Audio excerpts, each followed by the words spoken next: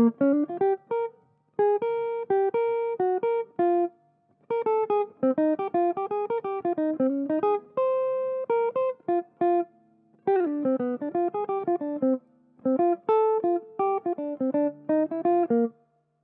Blues by Grant Green is a fantastic solo to learn if you are new to jazz guitar. There's a bunch of great blues language and bebop licks which is going to kickstart your jazz guitar playing in the right way. It's not too difficult to work out by ear, but in this lesson I'm going to take you through it lick by lick so that you should be able to play the entire solo by the end of the lesson. Disclaimer, the original tempo is quite quick, but don't worry about that. Even if you can just play this at 50% speed after this, then you're going to have a bunch of great licks underneath your fingers. Let's get into it. Hey everybody, this is Jamie Holroyd helping you learn jazz guitar. Welcome to the channel. In this lesson, I'm going to be teaching you how to play Grant Green's solo on Cool Blues. Rather than look at the entire solo, we're just going to be looking at one chorus. This way you'll have plenty of concepts that you can go forward and use in many different ways. There's a lot of advantages to transcribing an entire solo, but sometimes there's also advantages to just looking at one chorus and utilising everything in one chorus rather than trying to learn 4 or 5 choruses and only utilising 1 or 2 things. So we're just going to be looking at 12 bars of this one, and of course this is over a jazz blues, which is number 1, a very commonly played song at jam sessions and gigs, and number 2 contains many common jazz progressions such as short 2/5s, long 2/5-1s, back cycles to the 2 chords. So by learning this solo and these licks, then you're going to have plenty of ammunition for tackling over jazz standards too. So let's pick up our guitars and learn how to play Cool Blues.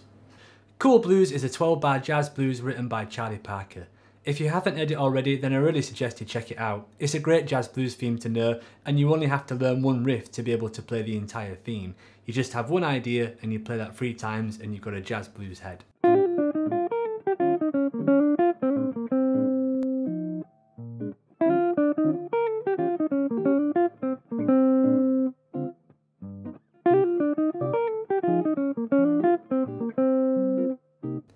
Grant begins his solo over this by using a blues idea.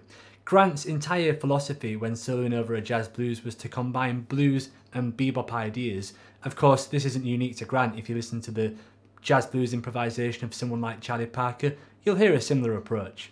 So Grant's solo begins with a real classic blues R&B lick, and that's followed by a second blues R&B lick, and that sounds like this. I'm sure that you've all heard those licks before. They're real classic blues licks. Following that, we've got a bebop idea. This happens in bars 4 and 5 of the jazz blues solo, and this really is something that's completely different from what we've heard. We've heard a straightforward blues lick, but now Grant is tackling the changes head on with a 2/5-1 phrase. This is a really great 2/5-1 phrase by itself with a lot built into it.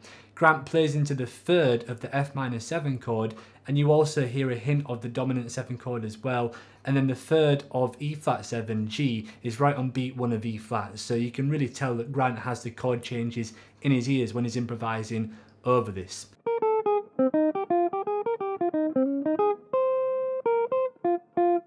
Over the E flat 7, Grant is mostly using E flat mixolydian, but of course it doesn't just sound like you're playing a scale. Grant really knows how to utilise the triads and shapes within that to make it sound like a phrase. Like for example, in that phrase you can hear Grant uses a D flat triad, and of course in an E flat mixolydian scale you can find a D flat triad, and sometimes just utilising a triad within a scale can make the scale sound much less predictable.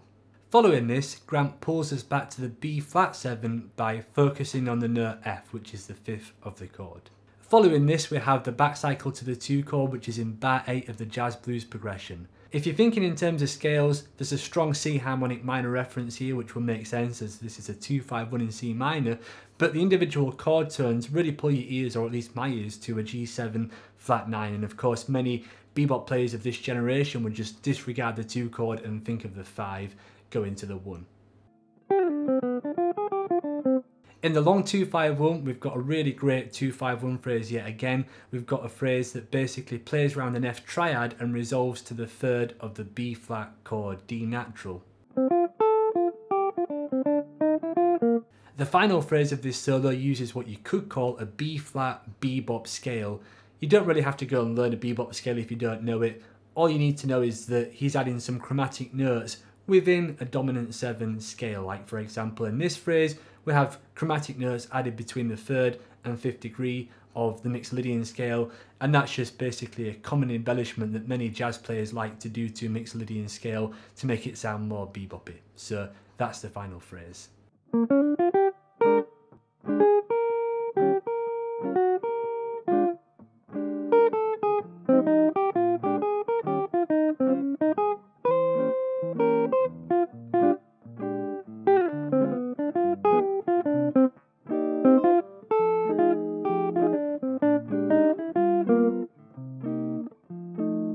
So hopefully by now you can all play one chorus of Cool Blues by Grant Green. What did you think of this solo? I'd love to hear your thoughts in the comment section below.